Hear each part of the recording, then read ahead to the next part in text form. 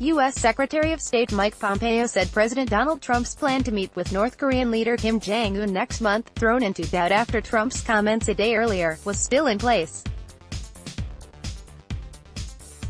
"We must maintain America's historic role as a truly global power, whose first instinct and overwhelming preference is to use diplomacy to solve global challenges," Pompeo said in testimony before the U.S. House Foreign Affairs Committee on Wednesday.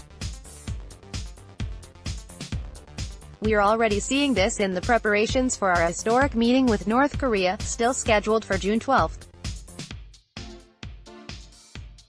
Our eyes are wide open to the lessons of history, but we're optimistic that we can achieve an outcome that would be great for the world.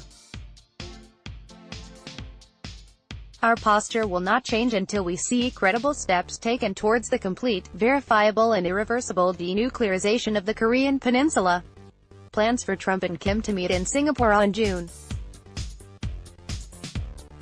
12 appeared unlikely after Trump suggested that China's President Xi Jinping might have influenced Kim to take a harder line against demands that talks lead to Pyongyang's abandonment of nuclear weapons.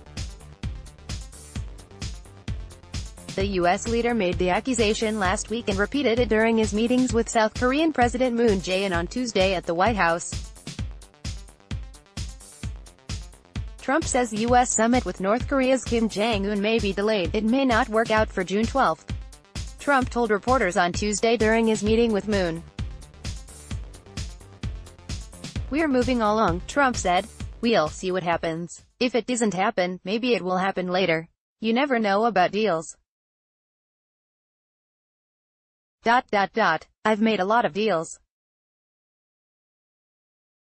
You never really know." In his remarks on Wednesday, Pompeo did not reconfirm that the location for the Trump-Kim summit would be Singapore, while denuclearization of the Korean Peninsula is understood by all three sides to be the goal of direct diplomatic engagement between Washington and North Korea. Pyongyang has signaled that it wants reciprocal measures by the U.S. and its military ally South Korea.